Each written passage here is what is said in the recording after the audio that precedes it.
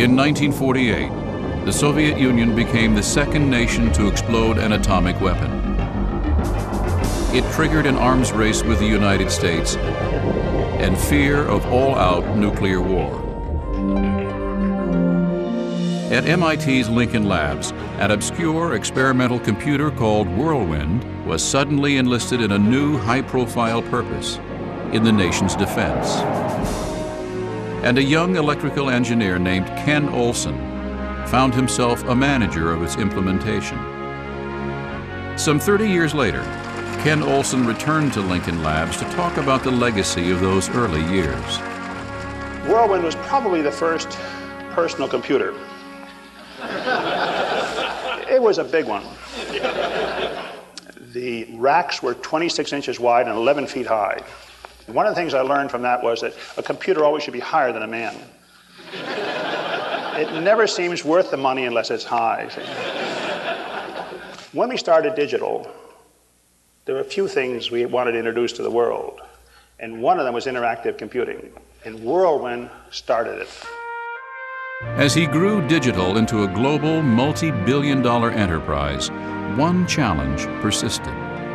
There's something great about being in your 20s with the enthusiasm and the fresh knowledge, and there's all that accumulated knowledge that should be there when you're in your 60s. And keeping people so enthusiastic that they want to go back to work and generate new things is the challenge. This is his lasting achievement.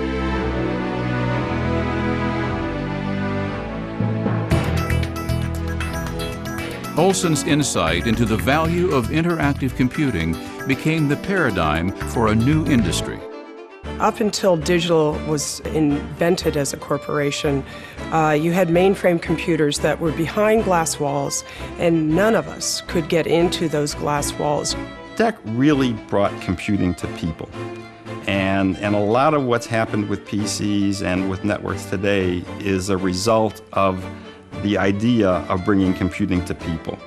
That chapter, which was, I think, an essential chapter in the development of computing in the world, that chapter was led by DEC. Today we have things that we wear on our belts that are really full-blown computers, and you cannot go from the mainframe behind a closed door to things that are on our belts today. In between, you have to have a company that knew how to bridge that, and that's what digital's legacy is. Digital's legacy is in pioneering networking, Ethernet, email, and the Internet. Even as late as '95, I'll attribute DEC as being the dominant force of creating the components for the Internet. All of those were done using alphas and VAXs, so that first wave of the Internet really rode on VAX. Very few people know this, that the labs within digital actually built the system that NASDAQ originally ran on. And that was the legacy of Ken. They did some early work on IPv6, which is version 6 of the Internet protocols, which even today are now beginning to get accepted as a way to take the Internet to a larger scale. The product innovation was explicit. The structural innovation was immense but implicit. I don't think they recognized or knew that they were inventing a kind of a new way of work getting done. It was a new way experienced by everyone Ken Olsen touched. If you talk to the people who were down in the middle of the organization, they have an intuitive sense that we worked for a great company. DEC was unique because it was such a strong values-based company. Ken, from my point of view, he was the value.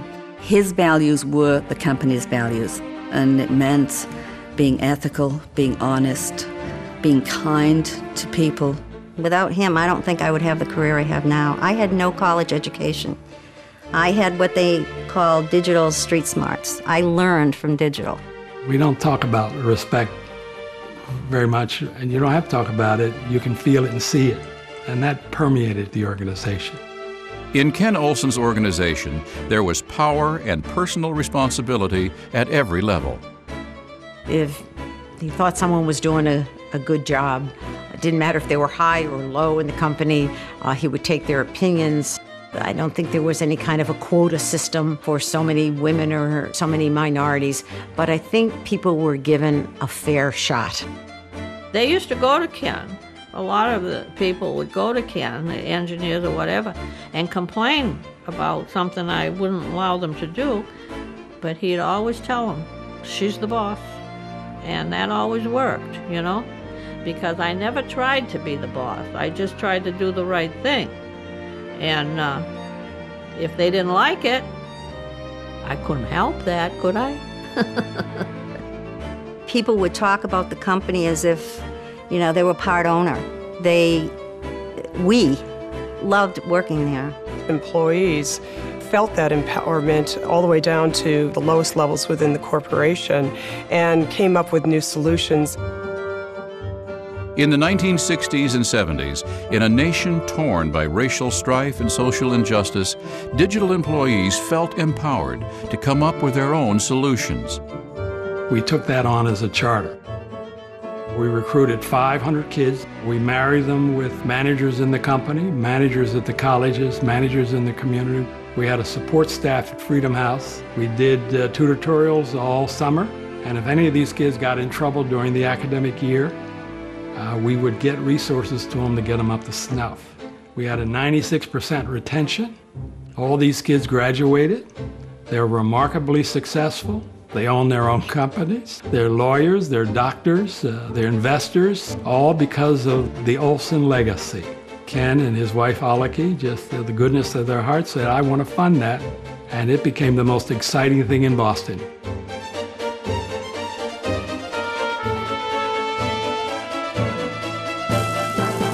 I would just argue that because the doors closed officially as Digital Equipment Corporation doesn't mean that we're not all still living and breathing it. If you look at the people in the computer industry over the last 30 years, many of them came from the digital culture. I can go all through the industry and find DEC people right at the top. I mean, what a legacy.